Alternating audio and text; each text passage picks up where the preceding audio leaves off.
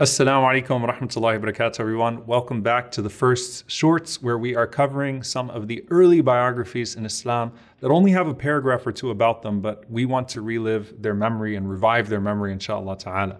And the person we are speaking about today is Atika bint Zayd ibn Amr ibn Nufayl. May Allah subhanahu wa ta'ala be pleased with her and her father. Allahumma ameen. And before I talk about her and what she encountered in this life, I want to talk about the name Atika because I know that a lot of people like to take these names and inshallah ta'ala consider them for names of their children, as this is a tradition that we have in our sunnah from the Prophet ﷺ to give good names and to consider the names of the Sahaba. Atika is an interesting name. It technically means a person who puts on a lot of perfume, and there are other usages for it, and it was a common name for women at the time of the Prophet ﷺ. And there's a narration when the Prophet ﷺ was in Hunayn that the Prophet ﷺ says, "Ana ibn al-awatika min Sulaym." I am the son of the awatik, meaning the atikas, the plural of women named Atika. I am the son of the awatik. And in one narration, the Prophet ﷺ says, "Wa ibn al-fawatima min Quraysh," and the son of the Fatimas of Quraysh. So I am the son of the atikas from Sulaym and from the Fatimas of Quraysh. And that is because when you look at the lineage of the Prophet ﷺ, there were so many women named Atika. So you have Atika, the mother of Abd Manaf, Atika, the mother of Hashim, Atika, his grandmother ﷺ from Banu Zuhra. So this is a name that was quite common amongst the Arabs at the time. And here you have Atika bint Zayd, radiyallahu ta'ala anhum. And when we talk about Atika bint Zayd, I want you to go way back to probably one of the most definitive stories in the firsts. And that is the man who embraced the way of Ibrahim alayhi salam and the man who lived in accordance with the way of Ibrahim alayhi salam before it was formalized through the revelation to the Prophet sallallahu alaihi wasallam. The man who the Prophet sallallahu alaihi wasallam said will stand on the day of judgment as an ummah by himself with two gardens, Zayd radiallahu ta'ala anhu ibn Amr ibn Nufayl. And Zayd radiallahu ta'ala anhu, we covered him in detail, then we covered his desire for his son to be a companion of the Prophet ﷺ, and that, of course, was Sa'id ibn Zayd. So when Zayd ibn Amr ibn Nufayl passed away, remember, this was a man who was removed from the ways of ignorance, who, gave his kids the best tarbiyah, the best mentorship, the best guide. And that is that he would not only reject idol worship at his time, but he rejected alcohol. He rejected the burial of young daughters at the time. And he would take those girls that were to be buried in female infanticide and he'd bring them into his own home, radiallahu anhu, and raise them to a point where they could get married instead. And with Zayd radiallahu anhu, he leaves behind only two children, and that is Sa'id ibn Zayd, who we have already covered extensively. May Allah be pleased with him, who of course is one of the 10 promised paradise. And this noble woman, Atika, radiyallahu ta'ala anha. Now, when we talk about Atika, she is known for a few things. She's known for her beauty. She's known for being an exceedingly beautiful woman. She's known for being an exceedingly eloquent woman. So she was a poet. And this is where you see her, her biography is full of poetry, lamenting the situation that she was put in multiple cases. She was known for her religion, her worship, her ibadah. As Ibn Kathir rahimahullah narrates that she was a woman of great ibadah, great devotion. She was known for a complete character, just a beautiful, well-rounded character as well. So she's everything that you could want in a woman, and she is everything that you could aspire to as a human being, right? I mean, she has character, she has religion, she has devotion, she's intelligent, she's wise, she has all of these things, radiyallahu ta'ala anha. And so when we start to get to her story, we find that the first person that she married is Abdullah ibn Abi Bakr as-Siddiq, radiyallahu ta'ala anhuma. Now, I can't tell you how many times I've been corrected in a lecture when I say Abdullah bin Abi Bakr, and they say, "Are you sure? Do you mean Abdullah bin Umar?"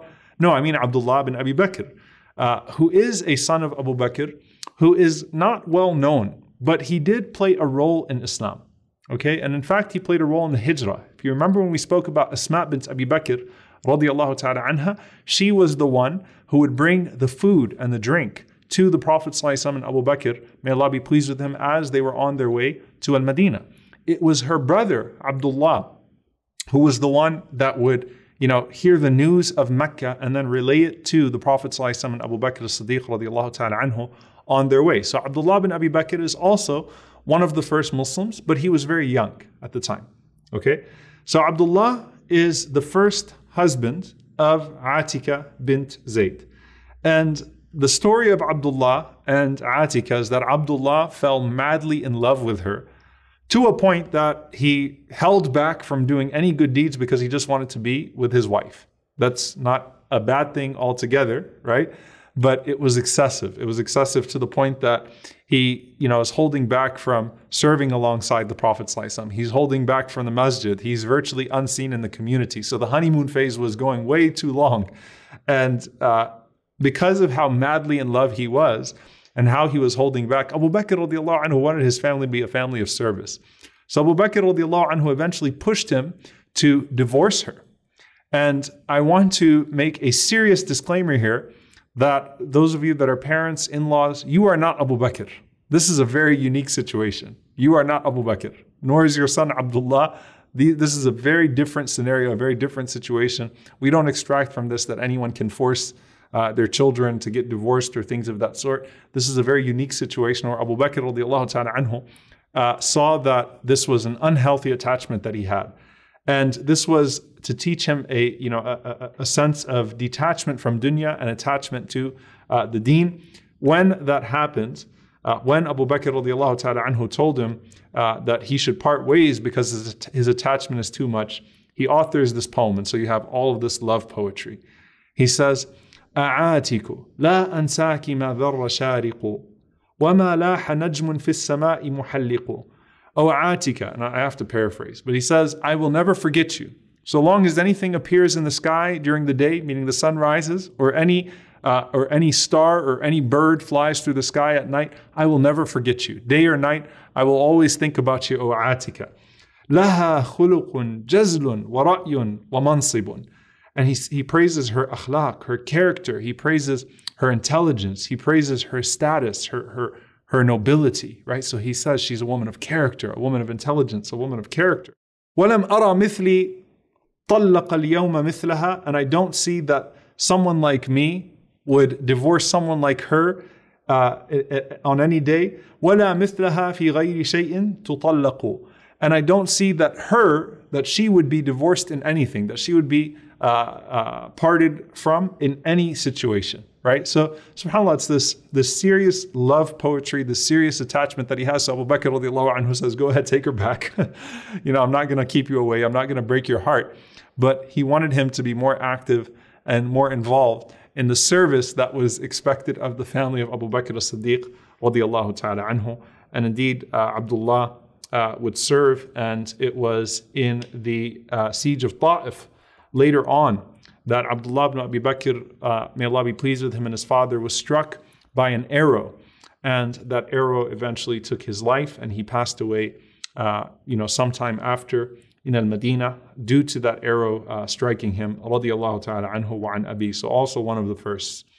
When he passed away, so he was martyred, he's a shaheed. Atika also loved him dearly. So she said, آليت لا تنفك عيني حزينة عليك. I promise, I take an oath that my eyes will never stop crying for you.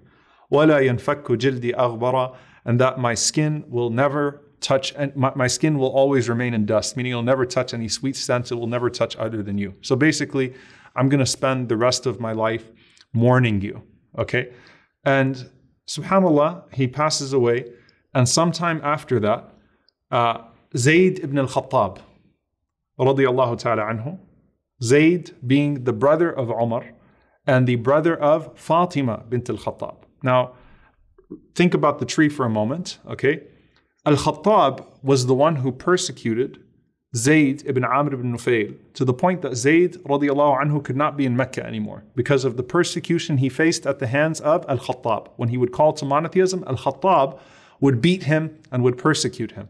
Now you have Sa'id, the son of Zayd, who is married to who? Fatima bint al-Khattab. Fatima being the famous sister of Umar radiallahu ta'ala anhu wa anha, who of course was instrumental to his initial embracing of Islam, and we spoke about her. So now Zayd ibn al-Khattab at some point marries her, and then Zayd ibn al-Khattab passes away as a shaheed in what? In al-Yamama. Remember, Umar radiallahu anhu said that you preceded me to Islam and you preceded me to martyrdom as well. So both Fatima and Zayd, the brother and sister of Umar radiallahu anhu, wa anhum, became Muslim before him. And here you have Zayd passing away. So now she's been married to Abdullah bin Abi Bakr.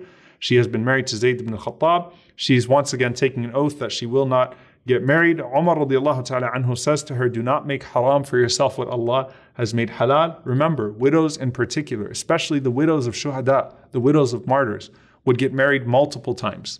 And this is something that we've already covered multiple times with people like Asma bint Abi Umays radiallahu ta'ala anha, who married Ja'far and then Abu Bakr and then Ali. So here you have Umar radiallahu ta'ala anhu, who is proposing to the widow of her brother. And she is, in a situation where, she's unsure about her oath, but she doesn't want to turn down a person like Umar radiallahu ta'ala anhu. So Aisha radiallahu anha comes to her on her wedding night and reminds her of the poem that she once said about Abdullah, who's the brother of Aisha, right? Reminds her of the poem and changes the words for her, okay?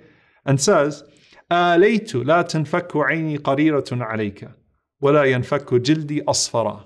That I have taken an oath, I have promised that my eye will rest after you, that it'll be pleased, that I will be able to get there. And instead of aghbara, that my skin will never touch dust, asfara is a very particular type of yellow perfume. And so there's some wisdom in that basically she's saying, look, you have a way out. This was an oath that you didn't have to take upon yourself, and that it's okay to be married once again. So here she was, now Atika bint Zayd ibn Amr ibn Nufayl. She has married now Abdullah, the son of Abu Bakr. She has married Zayd ibn al-Khattab, and she has married Umar ibn al-Khattab radiallahu ta'ala anhu as well. So I just want you to think about this for a moment. Al-Khattab, both of his sons marry the daughter of Zayd, and his daughter Fatima bint al-Khattab marries the son of Zayd, right? So Sa'id ibn Zayd and here Atika bint Zayd, both of them will be married to the children of al-Khattab. And in the case of Atika, two sons of al-Khattab, Umar radiallahu ta'ala anhu and Zayd radiallahu ta'ala anhu. And that just shows you the wisdom of Allah subhanahu wa ta'ala. Al-Khattab wanted to prohibit the spread of Iman, to prohibit the spread of faith through the preaching of Zayd radiallahu ta'ala anhu. And instead, what ended up happening? His own children, subhanAllah, would be a part of bearing the seed and the fruit of Iman for generations to come after him. So here you have now Atika married to Umar. There are multiple stories, obviously, of her being married to Umar radiallahu ta'ala anhu that we spoke about. Some of them of how Umar radiallahu anhu feared the preference to his family and some of the goods that would come to his home, and Umar radiallahu ta'ala anhu not wanting his family to in any way benefit from his position as the Khalifa of the Muslims. You also find that Umar radiallahu ta'ala anhu was jealous of her going out to the masjid, but he didn't prohibit her because the Prophet ﷺ prohibited that the women be prohibited from the masjid. And so Atika was someone who insisted on going to the masjid in the evenings on a regular basis. Then Umar radiallahu anhu was killed. Okay, so she has now lived to see three of her husbands become shuhada. Abdullah bin Abi Bakr, shaheed. Zayd ibn al-Khattab, shaheed. Umar radiallahu ta'ala anhu, shaheed. And she cried and she authored poetry about Umar radiallahu ta'ala anhu as well. SubhanAllah, at this point, I mean, who else is going to marry you, right? I mean, you've been married to those three people. Who comes next? Az-Zubayr radiallahu ta'ala anhu, one of the Ashar Mubashirin, one of the 10 promised paradise. And if you go back to the personality of Az-Zubayr and his stature, and you compare it to Umar radiallahu anhu, his stature and his personality, they were very similar. Az-Zubayr radiallahu ta'ala anhu was also a huge man, grew up under very rough circumstances, and had a very similar personality to Umar radiallahu anhu, and shared with him in being from Al-Ashar Al-Mubashirin, being from the 10 that were promised paradise. So Az-Zubayr radiallahu ta'ala anhu marries Atika radiallahu anha as well. And then Az-Zubayr radiallahu anhu is martyred in the Battle of Al-Jamal. Okay, actually he left the battlefield, and if you go back and you watch the biography of Az-Zubayr radiallahu ta'ala anhu, that he was killed in his salah and martyred in his salah radiallahu ta'ala anhu. So now she has married Abdullah bin Abi Bakr, she has married Zayd ibn al-Khattab, she has married Umar ibn al-Khattab, she has married Az-Zubayr radiallahu ta'ala anhum ajma'in, and they all died as shuhada. They all died as shuhada. So you have to imagine then what people are saying. Did they attach a bad omen to her? Did they say, okay, don't touch her? Number one, she's been a widow 4 times now. Number 2, everyone that marries her seems to die. No, they actually said, Man arad al-shahada falyatazawwaj bi'atika. If a person wants to be a shaheed, let them marry Atika, because that's clearly the trajectory here, that Allah has given shahada to every single person that she was married to. So subhanAllah, who is the last person? She got married again. Who is the 5th husband of Atika? None other than Al-Husayn radiallahu ta'ala anhu. Subhanallah. Whose martyrdom, whose shahada is one of the most tragic in history, but of course, at the same time, one of the ways that a person leaves this earth while they are pleased. Husayn radiallahu ta'ala anhu, of course, left this earth in a way that he is pleasing to Allah subhanahu wa ta'ala, and may Allah be pleased with him. But she did not live to see Al-Husayn radiallahu ta'ala anhu martyred. Rather, she died before Al-Husayn radiallahu ta'ala anhu. So all 5 of this woman's husbands, subhanallah, were shuhada, and they were considered from the greatest of the companions of the Prophet sallallahu alaihi wasallam, the most beloved people to the Prophet sallallahu alaihi wasallam. She lived her life about 72 years and passed away in the Khilafah of Muawiyah, and she was known for her eloquence, she was known for her poetry, she was known for her knowledge, she was known for her ibadah, she was known for her character. And this is a woman radiallahu ta'ala anha that you can imagine, subhanAllah, what passed through her home was truly precious. May Allah subhanahu wa ta'ala be pleased with her, and on her father, who subhanAllah wanted to see his children become companions and wanted to see the seed of Islam thrive. And look what came through his offspring, radiallahu ta'ala anhu, in both Sa'id bin Zayd and in Atika. May Allah be pleased with them all. Allahumma ameen. Jazakumullahu khairan. Inshallah ta'ala. We'll see you next time. Wassalamu alaikum wa rahmatullahi wa barakatuh.